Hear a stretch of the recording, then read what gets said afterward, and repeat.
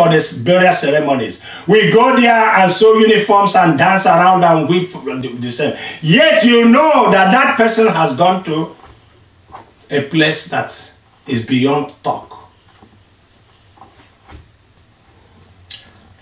Are you not aware? Am I not aware that there are some people only I can reach, only you can reach with the gospel of Christ? So I want these images to be with us this week. The image of a lake of fire, burning those you love or you claim you love, your neighbors, your friends. And all because you kept quiet. And all because I kept quiet. At the same time, I want you to imagine eternal bliss. The glory of God shining everywhere, where there's no moon or sun, where the glory of the Lord is what? Is light. Where you live eternally in God's presence. Two contrasts. You'll be living there beautifully, and yet your loved ones, those who used to wine and dine are somewhere else in a lake of burning fire. When you do that, you will know that it will be difficult to defend yourself before God on the last day, knowing that you failed to warn others. But if you do your due diligence and duty, then you will not blame yourself because you know that you did try. So I want these images to remain with you all week. They are gooses and they are what? Weeds. And then, of course, the unbelievers in the world. The weeds are done unless they turn. It doesn't matter what position they hold in any church. God's compassion has no compare. But we can always pray for Him to give us a compassionate heart. One that will enable us to love our neighbor truly as ourselves. To pray for them in our closets. To cry to God for their salvation. And to cry for your countries and nations too. Instead of joining anything to do anything. On your knees, even if the devil is anywhere in the seat of power, God can remove them because you cried out of compassion. Stop thinking you can use physical whatever. You will not do it. It doesn't work. It has never worked. Throughout eternity, it has never worked. Go to the Bible and check it.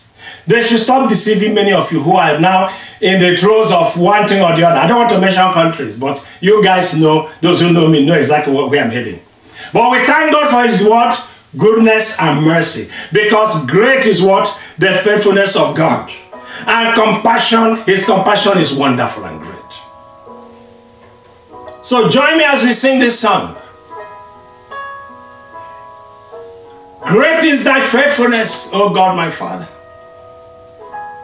There's no shadow of turning with thee. None at all. Thou changest not, my Father, my God. Thy compassions, they fail not. It is ongoing compassion for a dying world. As thou hast been, thou forever will be. Great is thy faithfulness. Great is thy faithfulness. Morning by morning, new mercies I see.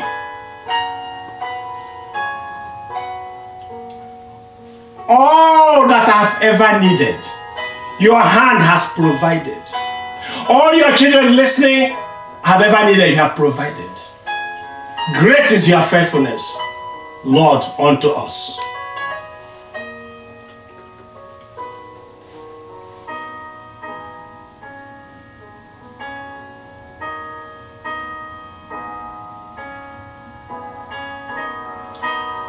Summer and winter, springtime and harvest, rainy season and dry season, sun, moon and stars in their courses above, they join with all nature to witness God's great goodness, His compassion, His faithfulness, His mercy, and His love.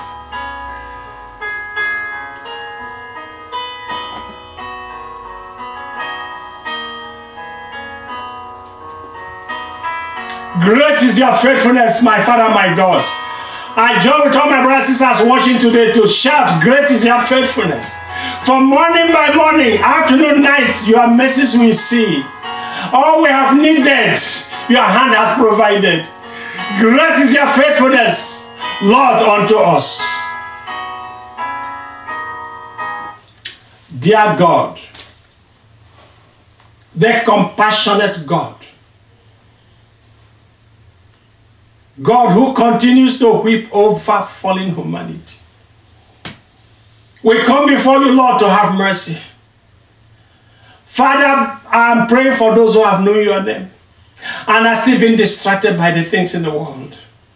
I'm praying, Lord, my Father, my God, that through the broadcast to the podcast, Lord, their eyes will be opened. So they realize that only in you, Lord, only in you, Lord, is salvation. That everything else shall pass. Nothing on this earth shall remain. But the glory of the Lord abides and remains forever. Help your children, Lord. These are the ones I'm interceding for this morning. May they not fall from your grace. May they never depart to the world. May they cut off every umbilical cord that needs to be cut so that they will not fall prey to the wiles of the weeds that are in many of these organized religions, calling themselves churches or church buildings or organizations.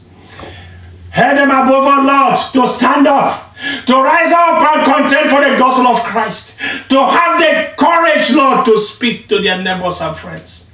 And as they do, Lord, Father, manifest your grace and your power through them, Lord. Bless them as, Lord, as they walk, they'll discover their calling in life. And when they do, Lord, may you continue to sustain them. May you continue to lead them. May you continue to guide them. May you continue to preserve them. May you continue to protect them and theirs in the name of the Lord Jesus Christ. I plead the blood of Jesus Christ over everywhere this broadcast is being heard or will be heard in the name of the Lord Jesus. And Father, I thank you for today for this message. Glory and honor belong to you, O Lord my God. In Jesus' name we pray. Praise the Lord. By His grace, we'll continue our series next Sunday, Actions Have Consequences. We shall be using two nations, Sodom and Gomorrah, to elucidate the topic. See you guys next Sunday. Pray for us as we pray for you. May God bless and keep you all in Jesus' name.